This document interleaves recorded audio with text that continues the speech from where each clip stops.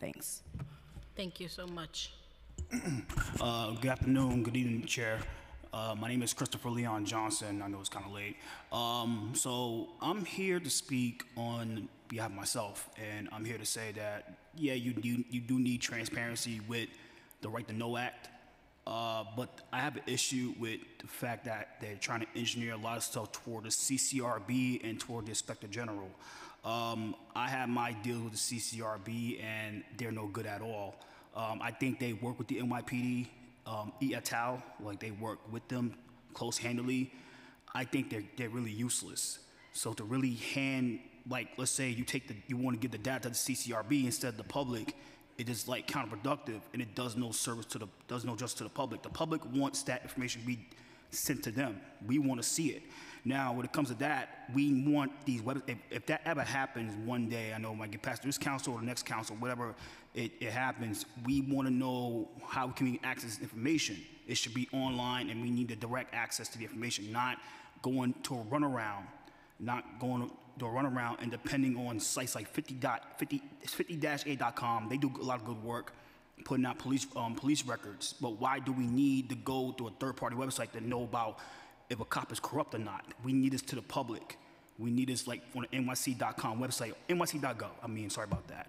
Now, like I said, when it comes to body cameras, that should be done to the public too. It should be all sent to the public. Like I said, it's just CCRB, they just can't be trusted. Anybody, if you're young, black, Latino, live in an impoverished neighborhood and you ever deal with the NYPD, you get stopped at frisk, or you get wrongfully arrested, or you get, you get barged in your house. They find some stupid way to get into your home. You file a complaint, it's just a waste of time. Usually it goes in the cop favor.